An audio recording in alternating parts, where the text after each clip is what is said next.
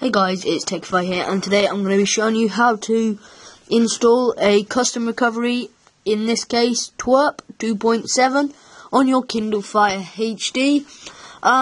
This should work on literally all versions.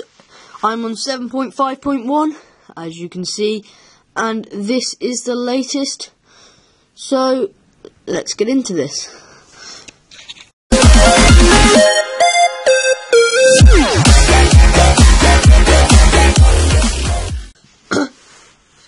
So guys, to do this, you're going to have to download these 4 files onto your device, and you're also going to have to be rooted, as I am here.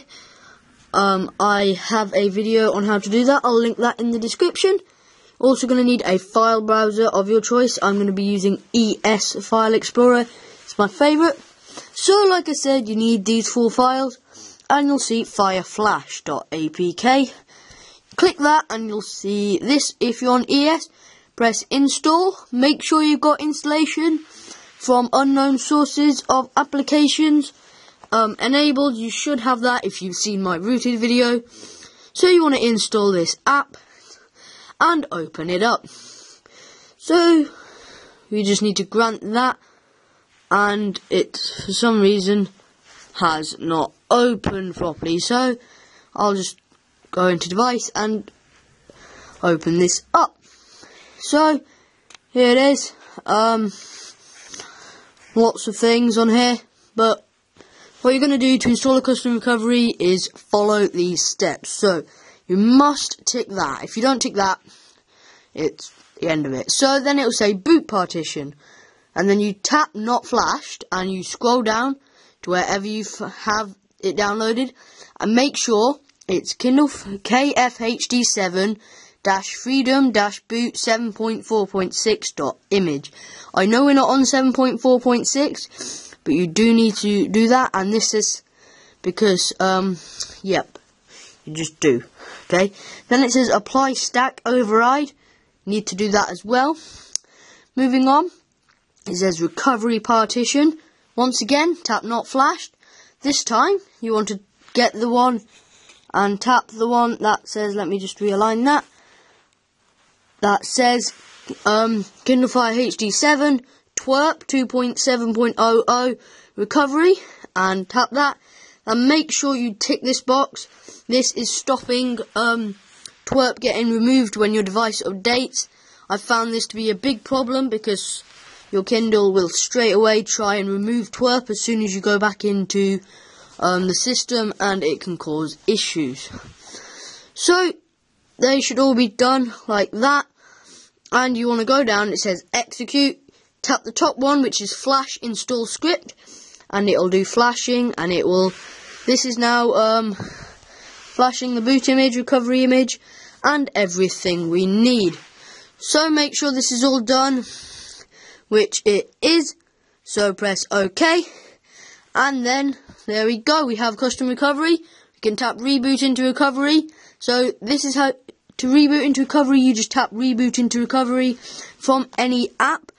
And in a moment I will show you how to boot into recovery from a powered off state. So as you'll see, it goes blue after the normal Kindle Fire. It will do this anyway, even if you're not booting into recovery. However, if you are, you'll see this, and you'll get team win. So, this is TWRP. Welcome. First things first, I'd utmost recommend doing a backup when you first enter TWRP. I'm not going to do that because, yeah, I don't need to.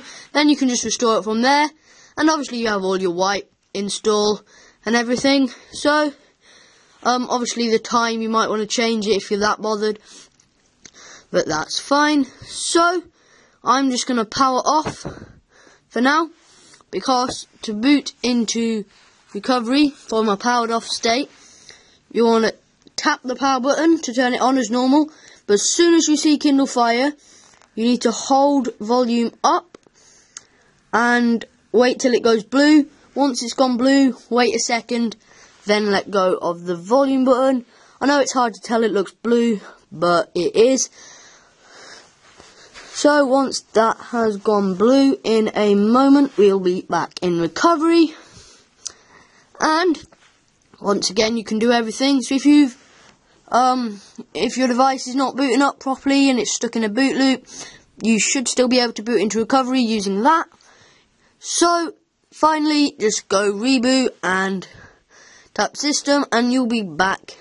Or you can power off and just tap the power button and wait for it to power up normally. So I'll be back in a moment once this thing's all powered up.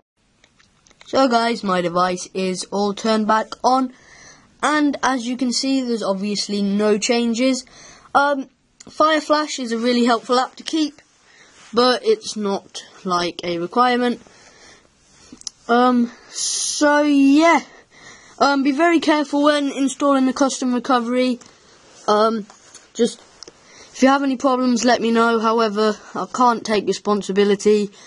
Also, before we end this video, I'd like to say a huge thanks for all the support my channel's been getting. I've had loads of you subscribing, liking, and commenting, but just saying thanks or asking for help, and I've been responding. So, thank you so much for that. Thank you guys for watching, and if you're new here, subscribe, and anyway, just hit the like button. If you have any feedback, feel free to let me know. Thank you guys for watching. See you next video.